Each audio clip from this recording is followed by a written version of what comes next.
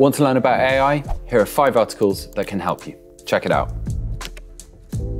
Hi, I'm Tom. I'm a senior data scientist at CareerFoundry, and I've been working in the field of data for over 5 years. During that time, I regularly need to keep up to date with the latest developments in the field of AI and data, so I'm always on the lookout for great resources that help me to do that. One of the places I find myself coming back to over and over again is the CareerFoundry blog. As a senior data scientist at CareerFoundry, I'm particularly interested in AI, so I'm going to try and focus on AI-related content in the blog. And don't worry, there's a lot of content to cover.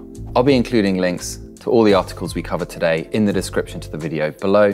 But now let's dive into the first one. The first article I'd like to cover is the impact of artificial intelligence. Is AI going to take away our jobs? I love this article because I'm super interested in AI, and I think anyone else who's worried about whether AI is coming for their jobs should also be interested in it. So let's check it out. The main content is discussing the future of AI, which roles are particularly at risk and which roles are more likely to be safe, how you can future-proof your career, so what tips and tricks can you undertake in order to make sure that you're not at risk from being automated away by a robot. And then it closes by giving some recommendations about courses that might help you learn the skills you might need in order to future-proof your career. So great overall article. And I think the takeaway is we should be all right for now.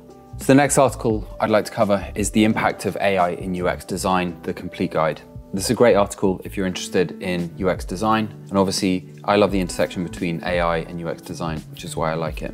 It starts with a list of some of the cool new tools that use AI in UX design. So check that out if you're interested in tools you can use to leverage your skills. It then goes on with a really interesting midsection on all the areas in which AI cannot do UX design, which should be a reassurance for people who are worried about AI taking over their UX design jobs. And then it closes with a section on how you can use those tools previously mentioned to help you make better content, and then what the future of AI in UX design is likely to be.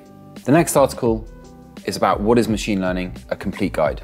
As a data scientist, I love the topic of machine learning, and I think anyone who's interested in AI should also be interested in machine learning. What's the difference between the two? Well, this article helps you to understand it a bit better, but there are other blog articles which specifically answer the difference between AI, deep learning, and machine learning. So be sure to check those out. This article provides an overview of the principal tools and use cases for machine learning, as well as what are the main steps involved in running a machine learning pipeline.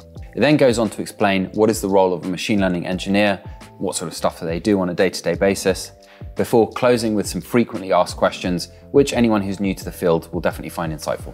Right, next up, I've got 2 articles on the very hot topic of prompt engineering. The first one looks at prompts for coding, and the second one looks at prompts for UX. Anyone who's interested in the field of coding, whether you're a web developer, data scientist, data analyst, or something else, you're going to enjoy this article. It focuses on how to use ChatGPT prompts to get the most out of the ChatGPT algorithm. And it looks at a bunch of different areas, from getting ChatGPT to review your code, getting it to suggest different frameworks that you can try, and getting it to document your code, before closing with some of the concerns that you need to have in mind if using the tool. The UX article also focuses on ChatGPT prompt engineering, but it's much lower level, looking at specific prompt examples through the UX design lifecycle. So if you're into UX, definitely check this article out. And I like this article because it goes step by step through a classic UX design workflow and gives you prompt examples that you can use for each step in that workflow. Defining your product, creating a wireframe, carrying out rapid prototyping, or doing competitor research. Everybody's using ChatGPT right now to help them with their work on a day-to-day basis, but I don't think enough effort's being put into understanding and designing good prompts. So I think these articles will give you a head start in either one of those fields. So that's it, my favorite 5 articles from the blog. Be sure to check it out yourself. It's a great resource for a high-level overview of the latest and greatest trends in tech right now. We produce new blog articles regularly, and we also update existing articles. So be sure to check out the blog for the latest information in AI. We'll include links to all of the articles mentioned in the description below. If you enjoyed reading the articles and you're interested in starting out in tech, be sure to check out one of our free online short courses.